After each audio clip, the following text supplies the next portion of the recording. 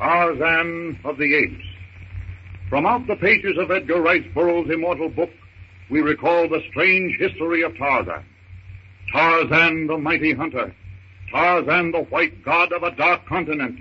Tarzan of the Apes. You're mad, John. You're mad. There's only one way for you to save your skin now, and that is for you to let me resume command.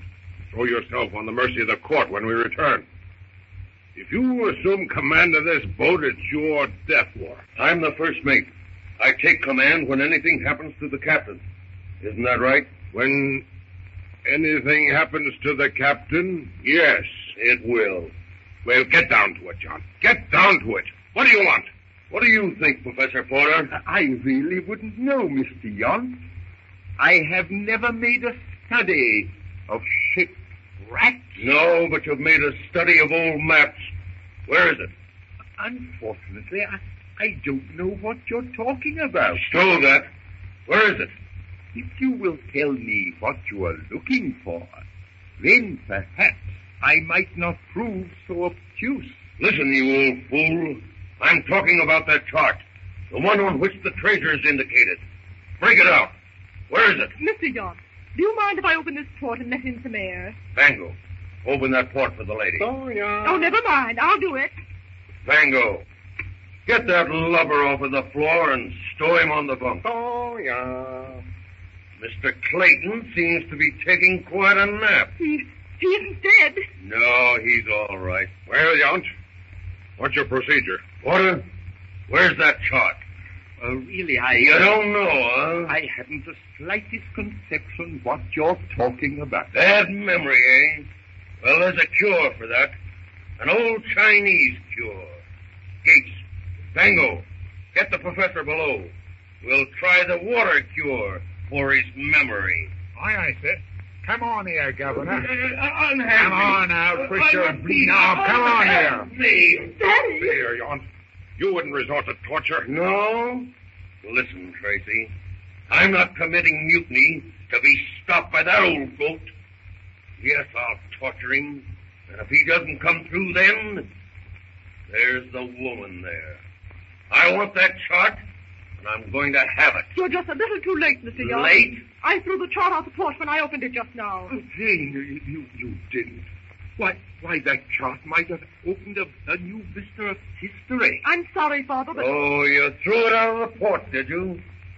Well, young lady, I think you're lying. And for your sake, you'd better be. I'm going to search your stateroom. And if I don't find it... Gates, you and Fango keep watch here. Skipper, I would suggest, John, that you drop anchor. You're coming in pretty close. The coastal curve is very gradual on the African west coast. I'll run the boat, Tracy. I see you will. Aground. And another thing. If I don't find that chart in your stateroom, I'm going to give you exactly a half an hour to produce it, Porter. And then your daughter will wish you had. You swine! We're in a quandary, I'd say. What would you suggest doing, Captain? John isn't bluffing. The best thing is to give him the chart he's talking about. Because if we don't, John will make good his threats. Where is the chart, my dear?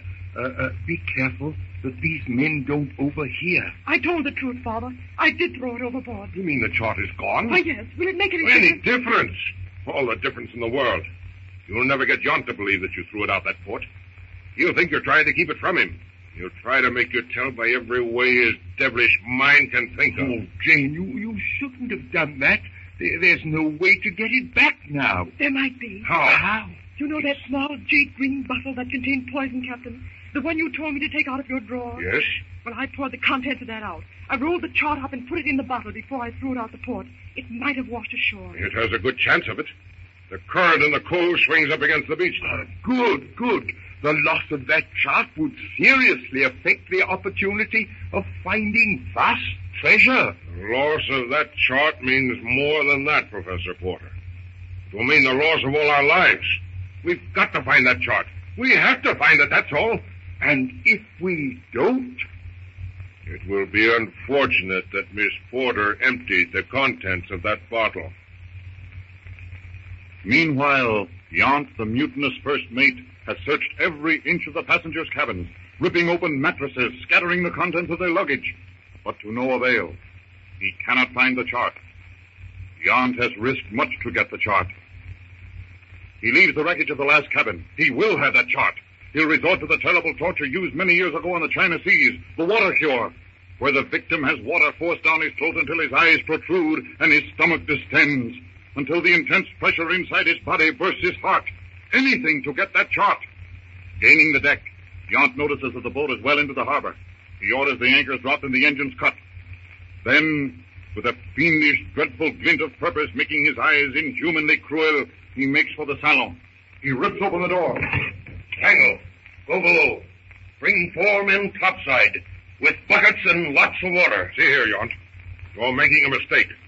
That chart did go out the port. I don't believe it. You're all lying. But when I get through with you, you'll be begging to tell the truth. Begging. Don't be a fool, Yount. We know what you're planning to do. Listen. Miss Porter threw that chart out the port. Before she did, she put it in a jade green bottle. The current in this cove will wash that bottle up on the beach. Let me and one of your men go ashore and look for it. To find it's our only chance of saving our skins. Yount, convinced that Captain Tracy is telling the truth, finally agrees that the captain shall go ashore with 2 of his men to look for the bottle on the beach.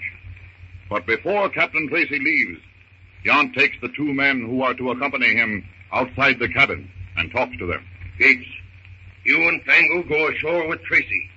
He's looking for a jade green bottle that's washed ashore. Aye, sir. And when you come back alone.